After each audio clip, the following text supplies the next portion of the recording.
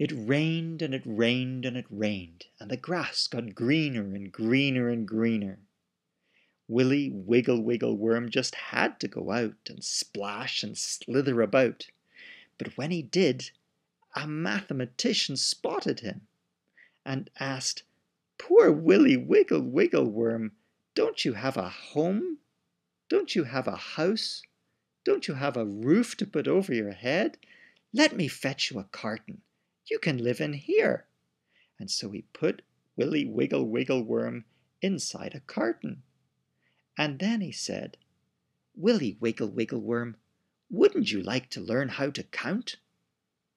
And Willy Wiggle Wiggle Worm, before he could answer, got numbers written all over him by the kind mathematician. Willy Wiggle Wiggle Worm didn't know what to think. But the kind mathematician said, "I can entertain you. I will give you fun puzzles to do every day. For example, you'll arrive home one day and you'll have the numbers 1 and 25. You have to put yourself on top of them. So you see, you've got the 1 and you've got the 25, and you've managed to curl yourself around so the rest of you fits in. You see how it works?" "That's right."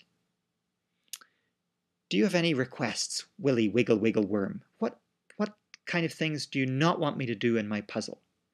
And Willy Wiggle Wiggle Worm thought for a second, and he said, "I can go up, and I can go right and down and left, but I don't do diagonals." "Okay," the mathematician said, "no problem. I won't make you do diagonals. But why?" "Why?" said Willy Wiggle Worm, "because I don't want to end up like this." "Okay," said the mathematician, "no problem. I'll make sure the problems never need you to go diagonal." Okay, so for example, let's look at some problems. Now I'm talking to you teachers. This might be a problem that you give to your students. 3, 7, 13, and 25. This is a moderately tough problem, but it has some parts of it that are easy. For example, a 3 and the 7 at the top, the students can figure out that you need to go right across the top, 4, 5, 6, 7, and then the 2 can only be one place. So the 2 and the 1 would have to be beside it. So you've got the head, and then you have to get over to the 13, and there's actually only one way to do that. And then it's just a matter of finishing it off. And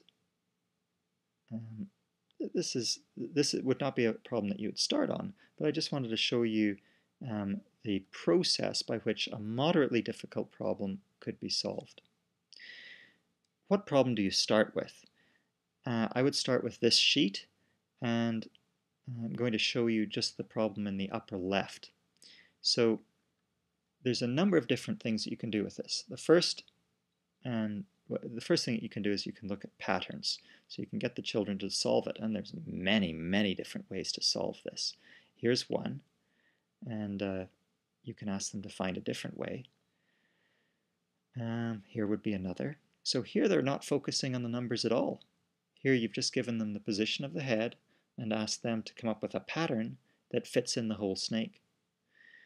Grade 1 students also need lots of practice in writing numbers, and so you can also choose a totally different tack that they have to write down all of the numbers as they're going through each square. So there's another possibility, or you could have them just write down the numbers.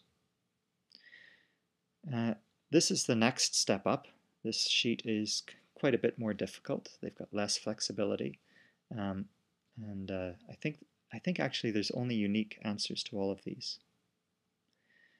This is considerably more difficult. And one thing that all students should experience in this problem is creating their own, to give to their peers and to pose a problem for you to solve. Some of these problems are going to be painful, but you have to make sure that they have an answer before they give it to another student or before they give it to you. The last stage is only for kids that are rocketing ahead and you need to rein them in.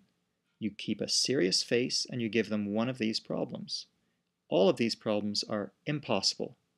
The top two are impossible for reasons that are fairly easy to figure out and therefore are fantastic to use for grade 1 students. The bottom two you probably won't want to use, but I give them here only for in case you have one of those students who really gets into the problem and really wants to explore what is possible and what's not.